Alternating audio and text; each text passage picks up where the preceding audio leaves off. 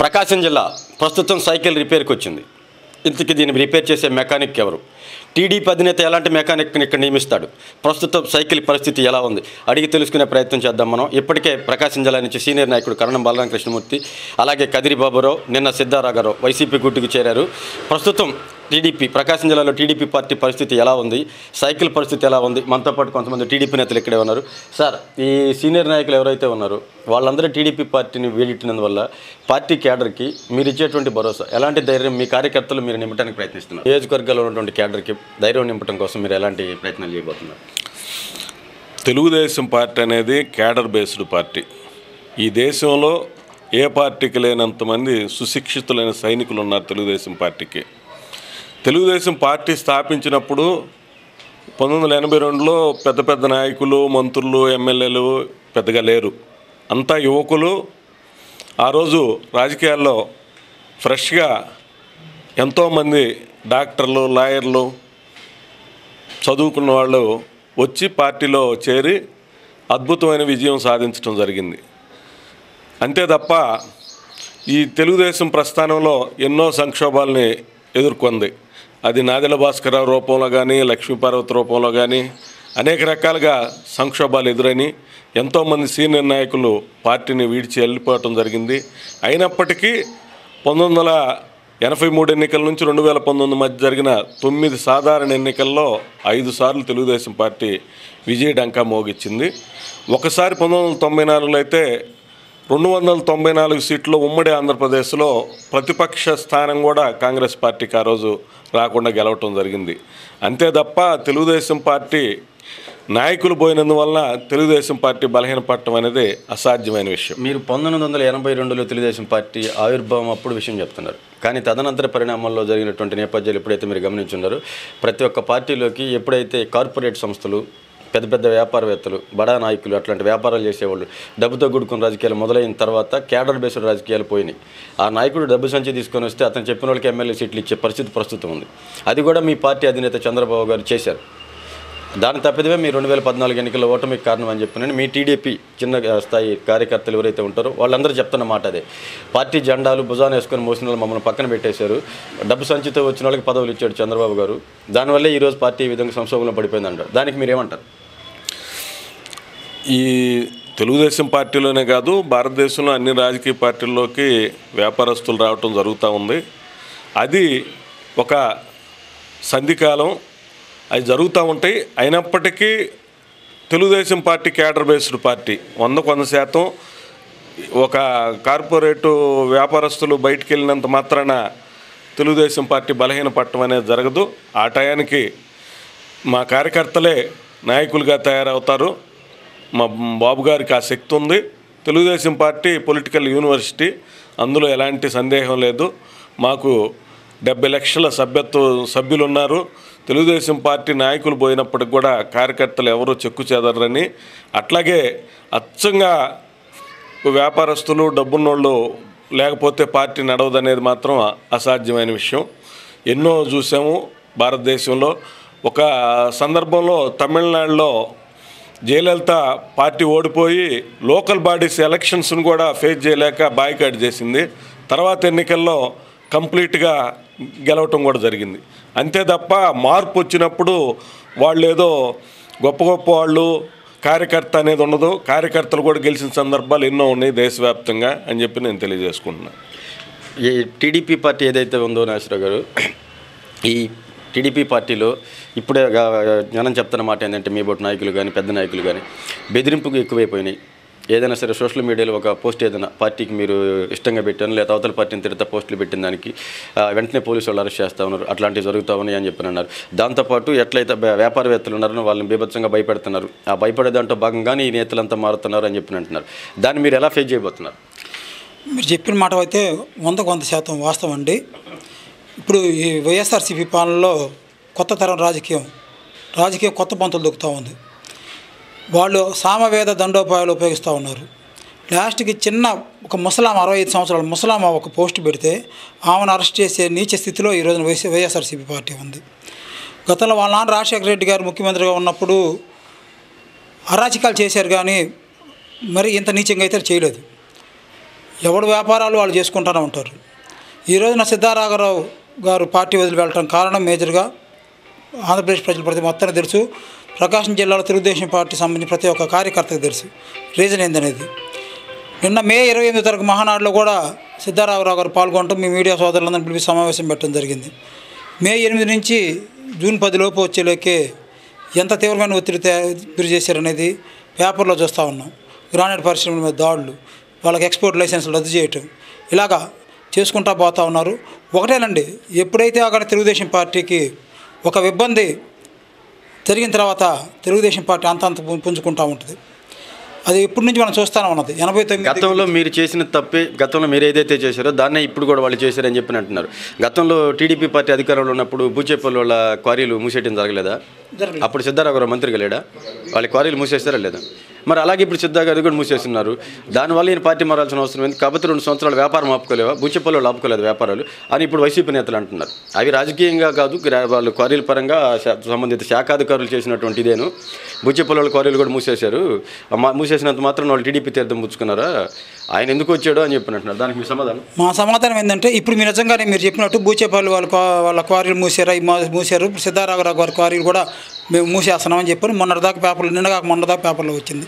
రేపు వాళ్ళ సిద్ధారాఘరావు గారు మీ పార్టీలో చేరారు. రేపు మళ్ళీ మీరు అదే క్వారీలు అదే విధంగా నోటీసులు ఇచ్చి మూసేయగలరు దమ్ము మీకుందా? మేము అడుగుతా ఉన్నాం మీ వైసీపీ వాళ్ళని. మళ్ళీ ఆయన సచ్చిరుడయ్యి పుణ్యతుడయ్యి బయటకు వచ్చాడు, ఆయన ఎటువంటి అవినీతి చేయలేదు, క్వారీలు ఎటువంటి తప్పులు చేయలేదని చెప్పని మీరు మనకు అనుమతులు ఇస్తారు, ఆయన యథావిధికి ఏర్పాటు చేసుకుంటాను. మీకు ఆయన మధ్య జరిగిన అక్రమ ఒప్పందమే ఈ రోజున ఈ బూచేపల్లి మన సిద్ధారాఘరావు గారి పార్టీ మొట్టమని మేము అనుకుంటా ఉన్నాం. ఇప్పుడు టీడీపీ పార్టీ, ఇప్పుడు మీ కార్యకర్తలు ఎవరైతే ఉన్నారో అట్లాంటి పెద్ద పెద్ద నేతలే తట్టుకోలేక బయటికి వెళ్తున్నారు. ఇప్పుడు చిన్నోళ్ళు ఉంటారు, మీరు ఒక టౌన్ పార్టీ ప్రెసిడెంట్గా ఉన్నారు, మీరు అట్లా లోకల్గా కుర్రోళ్ళు ఉంటారు. ఇప్పుడు మళ్ళీ రేపు మీకు ఎన్నికలు రాబోతున్నాయి, ఎంపీటీసీ, జెడ్పీటీసీలు, స్థానిక సంస్థలు, పంచాయతీలు అయితేనే, మున్సిపాలిటీలు అయితేనే. దాంట్లో బయటకు వచ్చేవాళ్ళు యాక్టివ్గా మీ టీడీపీ కార్యకర్తలు యాక్టివ్గా మీ పార్టీ కోసం పని చేయాలి అంటే పెద్ద పెద్ద వాళ్ళే తీసుకెళ్ళి లోపల పెడతా ఉంటే మనమేంద్రనైనా మనం బయటకు వెళ్తే కొడతారు.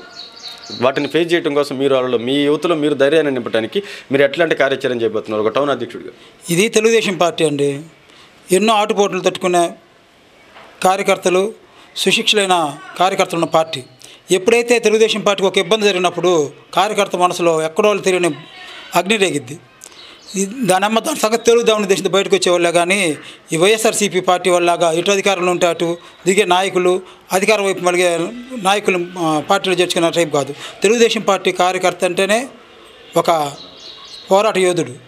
ఏదైనా తెలుగుదేశం పార్టీ ఒక చిన్న ఇబ్బంది జరిగిన మరుక్షణంలో వాడిలో అంతకంతకి డబ్బులు ఉత్సాహం వస్తుంది, ఇంకా ముందుకు ఉంటాడు. తెలుగుదేశం పార్టీ కార్యకర్త అనేవాడు ఎక్కడ ఈ రోజుకి ఆంధ్రప్రదేశ్లో ఏ చిన్న విలేజ్లో కూడా పార్టీ మారలేదు. మారేదల్లా రాజకీయ నాయకులే. వీళ్ళు కూడా ఏంటంటే చంద్రబాబు నాయుడు గారిని కూడా మేము మీడియా ద్వారా చంద్రబాబు నాయుడు గారిని తప్పుపడుతున్నాం. ఎందుకంటే ఆయన 99 తర్వాత ముఖ్యమంత్రి 99లో ఈ కొంతమంది వ్యాపారస్తులను పార్టీలో చేర్చుకోవటం, వాళ్ళకి రాజకీయం అంటే తెలియదు, వ్యాపారమే వాళ్ళకి ఉన్నతిగా చేసుకుంటూ వచ్చారు. ఈ రోజున అలాంటి వ్యాపారస్తులు కూడానే పార్టీకి ఈ విధమైన పేరు వస్తుంది. నిజంగా తెలుగుదేశం పార్టీ కోసం కష్టపడి పార్టీ కోసం జెండాలు మోసి ఓడిపోతారండి. డబ్బులు లేకపోతే ఓడిపోతారు. వాడు పార్టీని బతికించుకుంటారు కదా. ఇప్పుడు దామచర్ల జనార్దన్ గారు ఉన్నారు, ఓడిపోయాడు. జిల్లా పార్టీ మొత్తం ఆయన బరాయిస్తూ ఉన్నాడు కదా. ఆయనకి వ్యాపారం లేవా? జనార్దన్ గారికి ఉన్నాయిగా. పార్టీని మోస్తానే ఉన్నాడుగా. పార్టీ అంటే ఇంట్రెస్ట్ ఉండాలండి. పార్టీ అంటే ప్రేమ ఉన్న వాళ్ళకి కానీ మీరు పదవులు ఇస్తే పార్టీని బతికించుకుంటారు. ఒకటేనండి, మాకు మీరు ఇలాంటి ఇబ్బందులు క్రియేట్ చేసే కొద్దీ మేము అంతకంతగా రెట్టింపై ముందుకు వెళ్తామని చెప్పి తెలియజేస్తా ఉన్నాం. సరే, ఇప్పుడు పార్టీలు మారేటప్పుడు నేతల మాటలు చూస్తూ ఉంటే మనం సహజంగా వాళ్ళ స్వార్థ రాజకీయాల కోసం ఇలా మాట్లాడుతున్నారు. మీరు ఒకసారి గమనించండి. ఎవరైనా సరే పార్టీలో నీకు ఆ పార్టీలో నచ్చకపోతే మీరు పార్టీ బయటికి మారచ్చు. ఒక మాగుంట శ్రీనివాసరావు కూడా ఒక్కరే ఇటీవల కాలంలో పార్టీలు మారినప్పుడు గడిచిన 2 సంవత్సరాల నుంచి మనం చూసినట్టయితే నేను కాంగ్రెస్ పార్టీ నుంచి టీడీపీ తీర్థం పుచ్చుకున్నాను, కానీ ఆ పార్టీలో ఉన్న 5 సంవత్సరాల పాటు అతను కానీ ఆ టీడీపీలో ఉన్నటువంటి ఎవరైతే ఉన్నారో సంబంధిత నేతలు అందరూ నన్ను బాగానే గౌరవించారు. కానీ మా కుటుంబం, కొంతమంది స్నేహితులు, శ్రేయోభిలాషులను దృష్టిలో పెట్టుకొని నేను పార్టీ మారాల్సి వస్తుంది అని అతను ఒక్కడే చెప్పి బయటకు వెళ్ళిన వ్యక్తి. ఇక ఆమంచి గారు కానీ, ఇప్పుడు నిన్న కరణం బలరాం గారు కానీ, కదిరి బాబురావు గారు కానీ. కదిరి బాబురావు రాత్రిపూట ఎంపీటీసీ, జెడ్పీటీసీ సీట్లకు కూడా మనుషులను కేటాయించేసి తెల్లారి పొద్దున పోయి వైసీపీ జెండా కప్పుకొని చంద్రబాబు మమ్మల్ని ఇటు చేశాడని మాట్లాడాడు. కరణం బలరాం కృష్ణమూర్తి గారు చంద్రబాబుకి అత్యంత సన్నిహితుడు. అతను చంద్రబాబు వల్లే రాష్ట్రం అసలు అధోగతి పాలైంది, సంవత్సరం నుంచి అసలుకి ఏమీ చేయలేడు అనుకున్న అతను అసాధ్యం అనుకున్న పనులు సుసాధ్యం చేసేసాడు అని బలరాం గారు మాట్లాడారు. దీనిపై నేతలు పార్టీ మారేటప్పుడు నేతల కామెంట్లపై మీరేమంటారు సార్? మీకు ముందుగా మీరు మాగుంట శ్రీనివాసరెడ్డి గారి గురించి చెప్పారు. ఈ మాగుంట శ్రీనివాసరెడ్డి గారు దాదాపుగా 20 సంవత్సరాల క్రితం కేవలం 25 కోట్ల రూపాయల రుణం కట్టలేక Rayapeta benefit fund series RBF అని చెప్పి చెన్నైలో 25 కోట్ల రూపాయల రుణం కట్టలేక దేశం వదిలి పారిపోయాడని చెప్పి పేపర్లో వచ్చింది. మాగుంట శ్రీనివాసరెడ్డి గారు ఎవరి సహాయంతో నిలదొక్కున్నాడు ఆయన ఈ దేశంలో? మళ్ళీ కేవలం నువ్వు కూడా ఆ రోజుల్లో ఉన్నటువంటి పరిస్థితులకు అనుగుణంగా తిరిగి రాజకీయాలు కంటిన్యూ అయ్యి తెలుగుదేశం పార్టీలో ఆ నష్టాలని కొనసాగిస్తూ తెలుగుదేశం పార్టీలోకి వచ్చి నీ రాజకీయ వ్యవహారాలతో పాటు నీ వ్యాపార వ్యవహారాలు కూడా చక్కబెట్టుకొని ఈరోజు తిరిగి మళ్ళీ నువ్వు పార్టీ మారి తెలుగుదేశం పార్టీ మీద బురద చల్లటం అనేది భావ్యంగా లేదు. మీరే కాదు, మీలాగా ప్రతి ఒక్కరు కూడా అలాగే ఉన్నారు. తర్వాత మీరు అడిగినటువంటి ప్రశ్న జవాబు చెప్పే ముందు ప్రకాశం జిల్లాలో తెలుగుదేశం పార్టీకి రిపేర్ వచ్చింది, సరిచేసే నాయకుడు ఉన్నారా లేరా అని చెప్పి అన్నారు మీరు. ప్రకాశం జిల్లాలో తెలుగుదేశం పార్టీకి ఏనాడు రిపేర్ రాలేదు. 2019 ఎన్నికల్లో కూడా మేము గెలిచిన 23 స్థానాల్లో 4 స్థానాలు ప్రకాశం జిల్లా నుంచి గెలిచాం. అంటే ప్రకాశం జిల్లాలో పార్టీ చాలా బలంగా ఉంది. ఇప్పుడున్నటువంటి నాయకులు పార్టీ మారినంత మాత్రాన కార్యకర్తలకు వచ్చినటువంటి నష్టమే లేదు. ఇదే సిద్ధారాఘవరావు గారు ఒంగోలులో 2004లో ఎమ్మెల్యేగా నిలబడ్డారు, ఓడిపోయారు. ఆయనకి టికెట్ ఇవ్వడం కోసం అని చెప్పి మేము అనేక మంది సమర్థులైన నాయకులను వదులుకున్నారు ఆ రోజు పార్టీ. కానీ మీకోసం కరణం బలరామ కృష్ణమూర్తి గారు ఒత్తిడి తీసుకొచ్చి మీకు పార్టీ టికెట్ ఇవ్వడం బట్టి మీరు ఓడిపోయిందే కాక తెలుగుదేశం పార్టీని బలహీనపరిచారు ఒంగోలులో. తిరిగి దామచర్ల జనార్దన్ గారు శాసనసభ్యునిగా అభ్యర్థిగా వచ్చిన తర్వాత ఆయన గెలిచి తెలుగుదేశం పార్టీని బలోపేతం చేశారు, ప్రజలకు న్యాయం చేశారు, పార్టీ దృష్టిలో కూడా న్యాయం చేశారు ఆయన. మరి అటువంటి స్థాయి అందుకోకుండా మీరు ఊరికి విమర్శలు చేయడం సరికాదు. ఇంకా కరణం బలరామ కృష్ణమూర్తి గారు ఆయన ఏ పార్టీలో ఎప్పుడు ఉంటారో ఆయనకే తెలియదు. ఆయన పార్టీలను ఉపయోగించుకున్నారు కానీ పార్టీలో ఆయన వల్ల లబ్ధి పొందింది ఏనాడు లేదు. 78లో ఆయన కాంగ్రెస్ పార్టీ శాసనసభ్యునిగా జీవితం ప్రారంభించారు. 83లో కాంగ్రెస్ పార్టీ తరఫున అద్దెంకిలో ఓడిపోయారు ఆయన. ఆ తర్వాత తెలుగుదేశం పార్టీలోకి వచ్చారు. 84లోనే మళ్ళీ 89 ఎన్నికల్లో మళ్ళీ తెలుగుదేశం పార్టీ తరఫున 85కి తెలుగుదేశం పార్టీ ఎమ్మెల్యే అయ్యారు. 89లో మళ్ళీ తెలుగుదేశం పార్టీ ఎమ్మెల్యే అయ్యారు. 97కి వచ్చేసరికి మళ్ళీ మీరు పార్టీ మారారు, కాంగ్రెస్ పార్టీలోకి వెళ్ళారు. మీకున్నటువంటి వ్యక్తిగత ఇబ్బందుల వలన అంటే మిమ్మల్ని పార్టీ మోసిందే తప్ప మీరు పార్టీకి ఎప్పుడు ఉపయోగపడింది ఏం లేదు.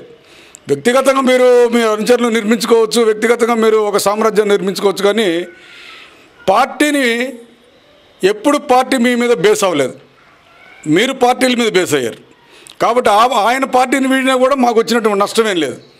ఆయన పార్టీని వీడిన మరుక్షణం అక్కడ ఎడంబాలాజీ గారిని ఇన్ఛార్జిగా నియమించారు. అదే స్థాయిలో శ్రేణులు సంబరాలు చేసుకున్నటువంటి చరిత్ర చిరాల్లోనే ఉంది. కాబట్టి వ్యక్తులు పార్టీలని పెట్టినంత మాత్రాన వ్యవస్థ బలహీనపడిపోతుంది అనుకోవడం వాళ్ళ భ్రమ. రాబోయే రోజుల్లో తెలుగుదేశం పార్టీ యొక్క బలం ఏంటో మీరు ఇప్పుడే చూస్తారు. మీరు వెళ్లే ముందు, ఇప్పుడు మీరు అడిగినట్టుగా వెళ్లే ముందు చంద్రబాబు నాయుడు గారి మీద పార్టీ మీద విమర్శలు చేసి వెళ్ళారు అంటున్నారు. ఒక నరరూప రాక్షసుడి పరిపాలన సంవత్సర కాలంలో ఈ రాష్ట్రంలో జరుగుతూ ఉంటే మీకు ఒక విడిపోయినటువంటి ఆంధ్రప్రదేశ్ని అగ్ర రాజ్యాలతోటి అగ్ర రాష్ట్రాలతోటి సమానంగా నిలబెట్టినటువంటి చంద్రబాబు నాయుడు గారి మీద మీరు బురద తల్లి ఒక నరరూప రాక్షసుడి సంవత్సరంలోనే ఒక నరరూప రాక్షసుడి పరిపాలన ఉన్నటువంటి జగన్మోహన్ రెడ్డి గారి కింద ఆ పార్టీలో ఆ ప్రభుత్వం పనిచేయడానికి వెళ్తున్నారంటే మిమ్మల్ని అసలు ఏ రకంగా మిమ్మల్ని మేము సంబోధించాలో కూడా అర్థం కాని పరిస్థితి ఈరోజు రాష్ట్రంలో ఉంది. ఉదాహరణకి మీరు చెప్పారు అనేక సంక్షేమ కార్యక్రమాలు జగన్మోహన్ రెడ్డి అమలు చేస్తున్నారని. అమ్మఒడి కార్యక్రమంలో ఈరోజు ఈ రాష్ట్రంలో చదువుతున్నటువంటి పిల్లలు 80 లక్షల పైచులకు. మీరు అమ్మఒడి ఇచ్చింది 45 లక్షలు. ఈ 45 లక్షలు ప్రభుత్వ లెక్కలు. 45 లక్షలు కూడా మీరు మళ్ళీ ఏం చేశారు? ఫస్ట్ అమ్మఒడి చదువుకున్న ప్రతి పిల్లోడికి ఇస్తా అన్నాడు, తర్వాత 2 పిల్లలకి అన్నాడు. ఇప్పుడు ఒకే పిల్లోడికి ఆ ఒక పిల్లోడు కూడా ఇంట్లో కరెంటు బిల్లులు 300 యూనిట్లు దాటితే లేదన్నాడు. అంటే ఈ ప్రజలకి తెలియనటువంటి విషయాలు. పింఛన్లు చంద్రబాబు గారు 200 నుంచి 2000 చేశారు పింఛన్. ఇంట్లో భార్యాభర్తలు ఇద్దరికి 2000, 4000 ఇచ్చారు. ఈరోజు జగన్మోహన్ రెడ్డి 2250 చేశాడు, 2500 చేస్తున్నాడు. మళ్ళీ రాబోయే ఇంకా 4 ఏళ్ళకి 3000 చేస్తానన్నాడు. 3000 లెక్కన నువ్వు ఇచ్చే ఇద్దరికి ఇవ్వాల్సింది నువ్వు 6000 రూపాయలు. సరే, చంద్రబాబు నాయుడు గారు 2000 లెక్కన ఇద్దరికి ఇవ్వాల్సింది ఇచ్చింది 4000 రూపాయలు. ఇప్పుడు నువ్వేం చేసావు? పింఛన్లో ఒకరికే పింఛన్ అని చెప్పి ఒకరి పింఛన్ పీకేసావు నువ్వు. ఇప్పుడు అంటే నువ్వు పెన్షన్తో 2,000 రూపాయల నుంచి నువ్వు పెంచిన పెన్షన్ తోటి 2024కి నువ్వు ఇవ్వగలిగేది 3,000. 2019 నాటికి చంద్రబాబు నాయుడు గారు 4,000 ఇచ్చినారు ఇంట్లో. మరి దీనికి ఏం సమాధానం చెప్తారు? బలరామ కృష్ణమూర్తి గారు కానీ సిద్ధారాఘవరావు గారి సంక్షేమ కార్యక్రమాల గురించి మాట్లాడుతున్నారు మీరు. ఏ సంక్షేమ కార్యక్రమం? ఇప్పుడు ఆయన చంద్రబాబు నాయుడు గారు ఉన్నప్పుడు ఎస్సీ కార్పొరేషన్ ద్వారా రుణాలు అనేక మందికి ఇచ్చారు. ఎస్సీ ఎస్టీలకి, ఎస్టీ కార్పొరేషన్, ఎస్సీ కార్పొరేషన్ ద్వారా. ఇప్పుడు మీ మాదిగ కార్పొరేషన్ చైర్మన్ కొమ్మూరు కనకారావు మాదిగ వేసుకుని తిరిగే కారు కూడా చంద్రబాబు నాయుడు గారు ఇచ్చిందే. మరి మీ కార్పొరేషన్ చైర్మన్ ఆ స్థితిలో ఉంటే మీరు మాదిగ జాతికి కానీ, మాల జాతికి కానీ, లేదా రెల్లి జాతికి కానీ మీరు చేసినటువంటి సంక్షేమ కార్యక్రమాలు ఇవి అని చెప్పి బహిరంగ ప్రకటించండి. మీరు ఎస్సీ కార్పొరేషన్లో మీరు సంక్షేమ కార్యక్రమాల డబ్బులన్నీ తీసుకెళ్ళి అమ్మఒడికి మళ్ళించారు. చేతి వృత్తులు అని చెప్పి బీసీ కార్పొరేషన్కి వాటికి మళ్ళించారు. మీరు మళ్ళించిన కార్యక్రమాలు ఏమి కనబట్టలేదు. మీకు ఏ రకంగా సంక్షేమ కార్యక్రమాలు కనబడతాయి అని చెప్పి కరణం బలరామ కృష్ణమూర్తి గారిని, సిద్ధారాఘవరావు గారిని అడుగుతున్నాం. కేవలం ఇంకొక మాట బలరామ కృష్ణమూర్తి గారు అన్నారు, నాకేమైనా వ్యాపారాలు ఉన్నాయా, నేను బ్లాక్మెయిలింగ్ లొంగే ఉన్న వ్యాపారాలు ఉండడానికి నాకేం అవసరం తెలుగుదేశం పార్టీకి విడిచిపెట్టానికి అని చెప్పి మీరు నెల క్రితమే స్టేట్మెంట్ ఇచ్చారు. ప్రజలందరికీ తెలిసిందే. మరి ఏ రకమైన ఒత్తిడికి తలొగ్గి ఈరోజు పార్టీ మారారని చెప్పి తెలుగుదేశం పార్టీ తరఫున సూటిగా ప్రశ్నిస్తున్నాం. మీ మాటల్లోనే మీరు నాకు వ్యాపారాల్లోనే మారినారని మీరు ఎందుకు మారారు? పార్టీ ప్రజలకు వివరణ ఇవ్వండి. మాకు కాదు, పార్టీకి ప్రజలు మిమ్మల్ని ఎన్నుకున్న ప్రజలకు వివరణ. తెలుగుదేశం పార్టీ అభిమానులు, తెలుగుదేశం పార్టీ కార్యకర్తలు ఓటేసి గెలిపించుకున్నారు. మిమ్మల్ని గెలిపించుకున్న తెలుగుదేశం పార్టీ అభిమానులకి, నాయకులకి, కార్యకర్తలకు మీరు వివరణ ఇవ్వండి. మీరు ఇవన్నీ వదిలిపెట్టి మీరు జగన్మోహన్ రెడ్డి గారి పరిపాలన బాగుంది, జగన్మోహన్ రెడ్డి పరిపాలన మీద ఈరోజు రెఫరెండం పెట్టడానికి మేము రెడీగా ఉన్నాం. సిద్ధమా? వైసీపీ పార్టీ వాళ్ళని అడగండి. రాష్ట్ర వ్యాప్తంగా రెఫరెండం పెడదాం. రెఫరెండంలో జగన్మోహన్ రెడ్డి గారి పరిపాలన బాగుందంటే మీరు చేసింది మంచి పని చెప్పి మేము కూడా ఒప్పుకుంటాం. కాబట్టి కళ్ళబల్లి మాటలు చెప్పటం మాని నిజాయితీగా మీకు మంచి నాయకత్వ లక్షణాలు ఉన్నాయి, మంచి నాయకులు, మంచి అనుచరగణం ఉంది, మంచి కార్యకర్తలు ఉన్నారు మిమ్మల్ని అభిమానించేవాళ్ళు. తెలుగుదేశం పార్టీ ఉన్నప్పుడు మేము కూడా మిమ్మల్ని అభిమానించాం. కానీ మీరు వెళ్ళేటప్పుడు దార్శనికుడు చంద్రబాబు నాయుడు గారి మీద బురద చల్లడం అన్నది సహించరాని నేరం. కాబట్టి చంద్రబాబు నాయుడు గారి మీద, తెలుగుదేశం పార్టీ మీద మీరు చేసే విమర్శలు తల్లి పాలు దాగి రొమ్ము గుద్దినట్టుగా ఉన్నాయి. ఈ మానుకోండి. మాకు ఎవరెళ్ళినా నష్టం లేదు. ఇప్పుడు దామచర్ల జనార్దన్ గారి నాయకత్వంలో ఆల్రెడీ 4 స్థానాలు వచ్చినాయి. ఈసారి మెజారిటీ స్థానాలు తెలుగుదేశం పార్టీకి వస్తాయో దామచర్ల జనార్దన్ గారి నాయకత్వంలో ఈ తెలుగుదేశం పార్టీని తిరిగి పూర్వవైపున తీసుకెళ్ళి దిశలో మేమందరం కృషి చేస్తామని చెప్పి తెలియజేసుకుంటా ఉన్నాం. మీరు జిల్లాలో అందరితో మీకు సంబంధాలు ఉంటాయి. ప్రస్తుతం ఇక్కడ పెద్ద నేతలు మొత్తం పార్టీ మారుతున్నారు. విచిత్రం ఏంటంటే వాళ్ళు చంద్రబాబు గారికి అత్యంత సన్నిహితంగా ఉన్నోళ్ళే పార్టీ మారింది. ఇప్పుడు కదిరి బాబురావు గారిని చూస్తే అతను బాలకృష్ణకి ఆప్తుడు. బాలకృష్ణ గారికి అతను ఎమ్మెల్యేని చేశాడు ఫస్ట్ టైం. అదేవిధంగా చంద్రబాబుకి బాల్యమిత్రుడు కరణం బలరామ కృష్ణమూర్తి గారు. అదేవిధంగా సిద్ధారాఘవరావు గారిని రాజకీయాల్లో ప్రోత్సహించి ఆయనకు రకరకాల పదవులు కట్టబెట్టాడు. అలాంటి అత్యంత సన్నిహితంగా ఉన్నోళ్ళు పార్టీ మారటాన్ని మీరు ఎలా ఇదవుతున్నారు? అంటే ఈ రోజున పార్టీ మారిన వాళ్ళంతా కూడా స్వార్థపరులు అని చెప్పి మేము అనుకుంటా ఉన్నాం. కాకపోతే ఒక రకంగా చూస్తే జగన్ రెడ్డి గారి ప్రభుత్వం ఒత్తిళ్ళకి గురి చేయడం కానీ, వాళ్ళని ఇబ్బందులు పెట్టడం కానీ కావచ్చు. కానీ ఇబ్బందులు అనేవి అందరికీ ఉంటాయి, కార్యకర్తలకు కూడా ఉంటాయి. వాళ్ళ స్థాయిలో అంతటి నాయకులు ఆ ఇబ్బందులు ఎదుర్కోలేకపోతే కార్యకర్తలు మేము ఎలా ఎదుర్కొంటాం? మరి మేము ఎదుర్కొంటున్నాం కదా. నిజంగా తెలుగుదేశం పార్టీ మీద అభిమానం ఉన్న వాళ్ళు ఎవ్వరు కూడా వెళ్ళరు. ఈ మారే వాళ్ళంతా కూడా స్వార్థపరులు. వాళ్ళకి జగన్ ముఖ్యం కాదు, చంద్రబాబు నాయుడు ముఖ్యం కాదు. వాళ్ళ వ్యక్తిగత స్వార్థం ముఖ్యం, వాళ్ళ వ్యక్తిగత పదవులు ముఖ్యం. మంత్రి పదవుల కోసమో లేకపోతే వ్యాపార లావాదేవీల కోసమో వెళ్తారు తప్పనిచ్చి స్వార్థపరులు మాత్రమే పార్టీ మారుతున్నారు తప్ప తెలుగుదేశం పార్టీ కార్యకర్తల్లో ఏ మాత్రం కూడా ఏ ఒక్క నాయకుడు పోయినా కూడా మాకు లెక్కలేదు. మాకు కేవలం రామారావు గారి ఆశయాలు ముఖ్యం, చంద్రబాబు గారి నాయకత్వం ముఖ్యం. మేము కేవలం తెలుగుదేశం పార్టీ జెండా కోసమే పనిచేస్తాం. ఎవడు ఉన్నా పోయినా కూడా మేము లెక్క చేసేదే లేదు. ఒక మహిళగా మీరు మహిళల్లో ధైర్యం నింపడం కోసం మళ్ళీ మీకు ఇంకా 2 monthsలో ఎలక్షన్స్ వస్తూ ఉన్నాయి. మీరు మహిళా క్యాండిడేట్లు ఇప్పుడు మన ఒంగోలుకి కార్పొరేషన్ కూడా లేడీ మహిళగా నుంచి డాక్టర్ గారు నిలబడబోతున్నారు. మహిళలను తీసుకొచ్చి మీరు ప్రచారంలో ధైర్యంగా బయటికి తీసుకొచ్చి నడిపించడానికి మీరు ఎట్లాంటి ప్రణాళికలు సిద్ధం చేసుకుంటున్నారు? ఎప్పుడు కూడా తెలుగుదేశం పార్టీ ఆడపడుచుల పార్టీ అండి. ఈ రోజున మహిళలంతా కూడా రాజకీయాల్లో ముందుకొచ్చి ఈరోజు వేదికల మీద మేమందరం కూడా మాట్లాడుతున్నామంటే అది కేవలం ఎన్టీ రామారావు గారు మాకు ఆస్తుల్లో సమాన హక్కు ఇవ్వడం కానీ, రాజకీయాల్లో మాకు రిజర్వేషన్లు ఇచ్చి ప్రోత్సహించడం కానీ, ఉద్యోగాల్లో 33% రిజర్వేషన్ కానీ, ఏదైనా కానీ ఈ రోజున మహిళలు ముందంజలో ఉన్నారంటే అది కేవలం తెలుగుదేశం పార్టీ చేసినటువంటి, ప్రభుత్వం చేసినటువంటి చలువే. కాబట్టి మహిళలు ఎప్పుడు కూడా తెలుగుదేశం పార్టీ పట్ల ఎప్పుడు కూడా ప్రేమతో అభిమానంతో ఉంటారు. మహిళలందరూ కూడా ధైర్యంగానే ఉన్నారు. మగవాళ్ళ కంటే మహిళలే ఎక్కువగా ముందుకు వస్తారు, అంకిత భావంతో పార్టీ పట్ల పనిచేస్తారు. దానికోసం మేము కూడా తప్పకుండా కృషి చేస్తాం.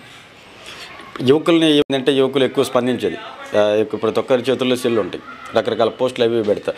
ఇప్పుడు ప్రస్తుతం ఎవరికి వాళ్ళందరి మీద కేసులు పెట్టడం జరుగుతూ ఉంది, స్టేషన్కి తీసుకెళ్ళడం వాళ్ళు ఇబ్బంది పెడుతున్నారని చెప్పిన వాళ్ళే బయటకు వచ్చి చెప్తా ఉన్నారు. అట్లాంటి మీరు ఒక యువకుడిగా మీకంటూ టౌన్లో కొంతమంది కుర్రోళ్ళని పెట్టుకొని మీరు ఏదైనా ప్రోగ్రామ్స్ అవి యాక్టివిటీస్ చేయాలంటే గతంలో వచ్చినట్టు ఇప్పుడు వస్తున్నారా? ఒకటైతే వాస్తవం అండి. ఎందుకంటే ఇప్పుడున్న ప్రభుత్వం తీరు ఎలా ఉందంటే వాళ్ళ తప్పుల్ని ఎవరు ఎత్తి చూపకూడదు. వాళ్ళ తప్పుల్ని ఎత్తి చూపితే వాళ్ళని ఏ విధంగా ఇబ్బంది పెట్టాలా, వాళ్ళని ఏ విధంగా కేసులు ఇరికించాలా, లేకపోతే ఏదో సోషల్ మీడియా ఇప్పుడు రోజు వాళ్ళు ఎన్ని పోస్టులు పెడుతున్నారని అంతకుముందు కూడా ఎన్ని పోస్టులు పెట్టారు వాళ్ళు. ఎప్పుడన్నా కేసులు పెట్టడం కానీ ఎప్పుడన్నా ఏదన్నా ఉందా? అసలు కనీసం వయసు మీరిన వాళ్ళని ముసలాళ్ళని కూడా చూడకుండా ఏదైనా పెడితే వాళ్ళ మీద కేసులు పెట్టే విధంగా, లేకపోతే ఎమ్మటే వాళ్ళని టార్గెట్ చేసి ఎస్పీ ఆఫీస్ నుంచి దాని ఫోన్ నెంబర్ తీసి ఫోన్ చేసి అరెస్టులు చేయడం ఇవన్నీ కూడా జరుగుతున్నాయి. కాకపోతే ఒకటే, తెలుగుదేశం పార్టీ కార్యకర్త అనేవాడు అటువంటి ఉడిదుపులకి ఏమి ఎవరో బయటికి రాకుండా పనిచేయకుండా ఉండే పరిస్థితి ఏమీ లేదు. ఎటువంటి ఇబ్బందులు పెట్టినప్పుడల్లా మా కార్యకర్తలు కూడా ఇంకా ఉవ్వెత్తున ఉద్యమంలాగా వచ్చి మేమందరం కూడా కలిసికట్టుగా నందమూరి తారక రామారావు గారు పెట్టిన పార్టీలో చిన్నప్పటి నుంచి కష్టపడతా ఉన్నాం. అట్లాగే అదేవిధంగా మేమందరం కూడా కష్టపడి పనిచేయడం జరుగుతుంది. కానీ ఈ వైసీపీ వాళ్ళు పెట్టే కేసులు కానీ ఎటువంటి ఎప్పుడు కూడా ఏ రోజు కూడా భయపడే పరిస్థితి ఉండదని చెప్తా ఉన్నాం. ఓకే, బలరాం గారు చెప్పారు, సంవత్సర కాలంలోనే సంక్షేమ పథకాలు అమల్లో నెంబర్ 1గా ఉన్నాడు జగన్మోహన్ రెడ్డి గారు. దానివల్ల నేను వీళ్ళందరూ శుభాకాంక్షలు చెప్తున్నానని చెప్పి పోయి మంత్రి గారికి శుభాకాంక్షలు కూడా తెలియజేశారు. దీని మీద మీరేమంటారు? పార్టీ మారిన నాయకులు, పెద్ద నాయకులందరూ ప్రకాశం జిల్లా ప్రగతి భవనం దగ్గరకు పోయి ఒక్కసారి లిస్టు తిరగేయండి. ఆనాడు రాజశేఖర రెడ్డి గారి టైంలో తలుపులు వేసి పెట్టారు ప్రగతి భవనాన్ని. ఈనాడు కూడా జగన్మోహన్ రెడ్డి గారి హయాంలో ఒక్క పథకం లేదు. మా నాయకుడు చంద్రబాబు నాయుడు గారు ప్రతి పేదోడికి కారు, ప్రతి పేదోడికి టర్బో లారీలు ఇచ్చిన ఘనత తెలుగుదేశం పార్టీలో ఉంది. సంక్షేమ పథకాలు అనేది తెలుగుదేశం పార్టీ ఎప్పుడు ముందుంటుంది. మీరు పార్టీ మారేవాళ్ళు మీ వ్యక్తిగత ప్రయోజనం కోసం మారను, కానీ తెలుగుదేశం పార్టీ మీద బురద చల్లటం అది మీ అవివేకం అవుతుంది. తెలుగుదేశం పార్టీ బాల్ లాంటిది. బాల్ని ఎంత తొక్కాలనుకుంటే అది అంత హైలో లేసిద్ది. ఎప్పుడైనా అది మీరు గుర్తుపెట్టుకోండి. మీరు అన్న మాటలని మీ విజ్ఞతగా మేము వదిలేస్తున్నాము. మీ ఏ అవసరాల కోసం పోయారో అవసరాలు మీరు నింపుకుంటే చాలా మంచిది. తెలుగుదేశం పార్టీని కానీ విమర్శించడం మీరు మొదలు పెడితే మేము కూడా వ్యక్తిగత విషయాలకు మేము పోవాల్సి వచ్చింది. మీరు ఎక్కడైనా ఈ మానుకొని తెలుగుదేశం దళితులపై దాడులు ఇవన్నీ మేము చూస్తూనే ఉన్నాము. మా నాయకుడు ప్రకాశం జిల్లాలో దామచర్ల జనార్దన్ గారు ఉన్నారు. ఆయన నాయకత్వంలో, రాష్ట్రంలో చంద్రబాబు నాయకత్వంలో తెలుగుదేశం ప్రతి కార్యకర్త కంకణబద్ధుడై తెలుగుదేశం పార్టీ పటిష్టమైన నాయకత్వాన్ని మాకు ప్రకాశం జిల్లాలో ఉంది. కాబట్టి మేము కార్యకర్త అనేవాడు తెలుగుదేశం పార్టీని వేడనాడడు. మీరు నాయకులు ఒక మాట అనే ముందు తెలుగుదేశం పార్టీపై బురదల్లటం మానుకుంటే మంచిది. ఓకే, ఇప్పటిదాకా మనం టీడీపీ నేతలు ఏదైతే ఉన్నారో వాళ్ళు చెప్పిన మాట్లాడినాం కదా. 1982లో టీడీపీ పార్టీ స్థాపించిన దగ్గర నుంచి ఇప్పటి వరకు ఇట్లాంటి సంక్షోభాలు ఎన్నో చూసాం. ప్రస్తుతం సైకిల్కి అయితే ఎటువంటి రిపేరు లేదు. మా సైకిల్ బ్రహ్మాండంగా ఉంది. కాకపోతే గాలి కొంచెం ఎక్కువగా వీచింది అంతే తప్ప సైకిల్కి వచ్చినటువంటి ప్రమాదం ఎటువంటి ప్రమాదం లేదు. నేతలు మారినంత మాత్రాన తెలుగుదేశం పార్టీ క్యాడర్ ఎక్కడికి పోలేదు. ప్రస్తుత తెలుగుదేశం పార్టీ రాత మార్చడానికి మా క్యాడర్ మొత్తం సిద్ధంగా ఉన్నాం. 2019లో ఇప్పుడు దానికి ప్రతీకారంగా మేము గుణపాఠం నేర్పుతాం. మారిన నేతలకు కూడా మా గుణపాఠం నేర్పుతామని చెప్పిన ప్రస్తుతం మనతో పాటు నాయకులు చెప్తున్నారు. ఓకే, మీరు అనుకున్నట్టుగా మీ పార్టీ బలోపేతం చెందాలని మనస్ఫూర్తిగా కోరుకుంటున్నాం. Thank you.